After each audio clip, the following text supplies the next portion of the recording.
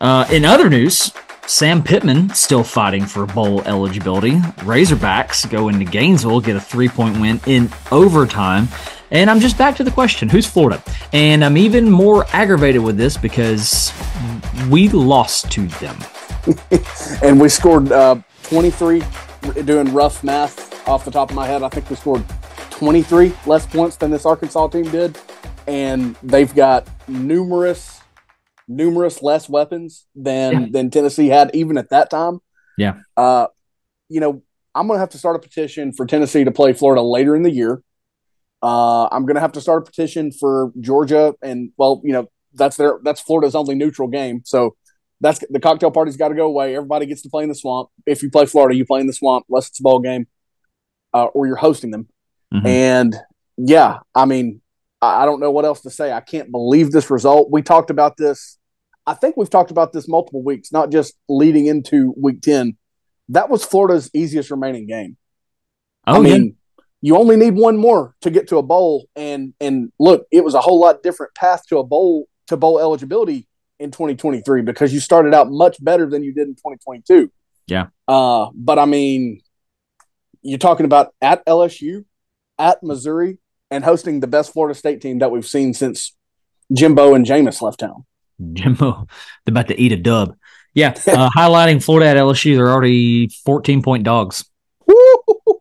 Man, I wonder. That's a crazy number because I mean, you have to think if Jaden Daniels got a concussion, there's a decent chance he could not play in that game. So Vegas just doesn't care. Who knows? I don't know. I mean, Vegas always knows something that we don't, right? Yeah, they do. Man, this Florida program's a mess, and we thought that they would have a tough time this year, possibly win 3-4 games. Tennessee losing in Gainesville helps them get one more, whatever that ends up being. But if they finish 5-7 and they show up to play that 2024 schedule that they have, I mean, what's the cutoff for Napier? Seriously, what number saves his job in 2024 facing that schedule that we know is just ridiculous? You're breaking in another new quarterback. Well, at least new to your school. Graham Mertz is going to be gone. So it's either going to be a youngster that you've got or you're going to go into the portal and get another Mertzian top quarterback. But we've talked about that schedule at length for 2024. I mean, what number of wins would Napier need to have next year to stay? The floor's got to be 8, right? I mean, in year 3? In year 3? At least, I would say at least 8. Look, they're going to hosting Kentucky, LSU, Ole Miss, Texas A&M, cocktail party, traveling to Mississippi State. That's your easiest road game. Okay. Because you're also going to Texas and you're going to Knoxville. Yeah. I mean, you have to win 8. And I don't even, that's not mentioning Florida State yet again, who look on a totally different trajectory than they've been on. Yeah. That's brutal. Yeah. Florida out here starring in the next series for the Hunger Games, just seeing if they can survive. Yeah, dude. I mean, that's absolutely brutal. Brutal scheduling.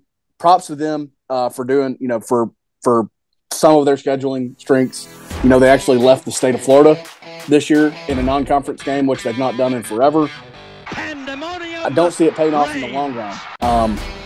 I don't like anything about them right now other than recruiting, and anyone and everyone should recruit Florida. For sure. Well, Florida's going to sell itself. So there's 100%. always going to be that. Well, props to Arkansas and Sam Pittman for going down there and getting that done. Pandemonium reigns.